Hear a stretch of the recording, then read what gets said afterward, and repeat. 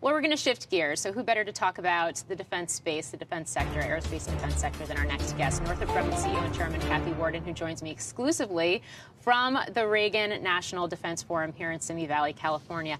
Kathy, it's so great to see you in person. Thanks for joining us this morning. Thank you for having me, Morgan. It's great to be back with you.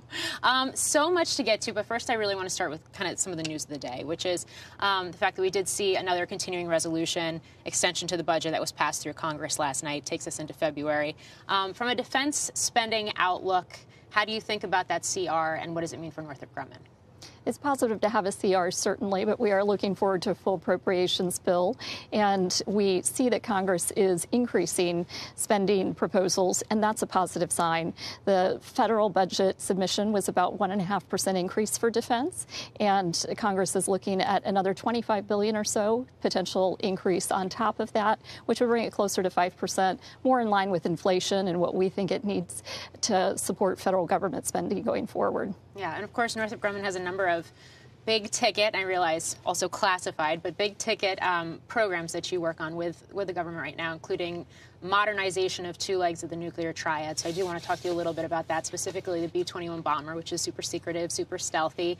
Air Force recently came out, said there's 5, I believe, in production. How are you keeping that program on track, given the fact that it is so big and so complex?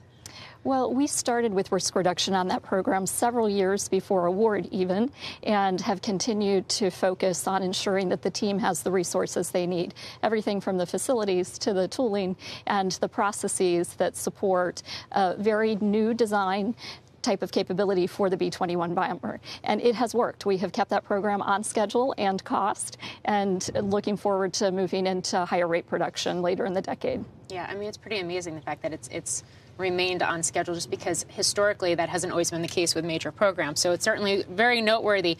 You also have the replacement program for the current ICBMs, the Minuteman missiles. The ground-based strategic deterrent is the program as well. It's very high-tech, it's very software-focused, but it's also in many ways a shovels-in-the-ground infrastructure project. Where does that stand?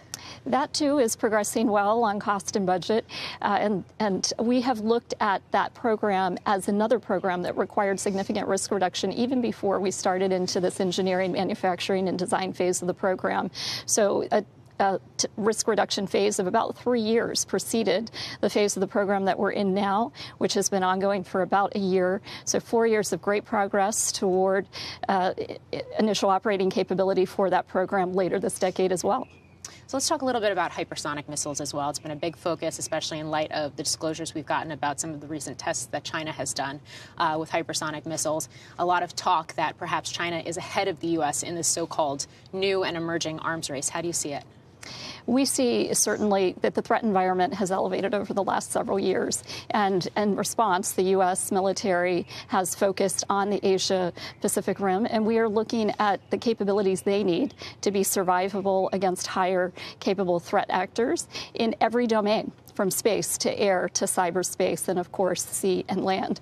And so as we have worked with the government, these modernization programs, several of which you just articulated with B-21 and the ground-based strategic deterrent, are key to enabling our ability to project power and defend U.S. interests into the next century.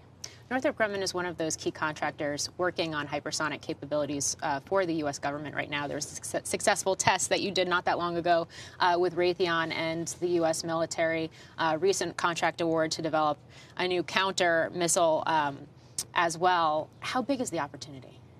We see that opportunity as growing in significance. Right now, we are in prototyping phases where we're developing the ability to demonstrate a capability.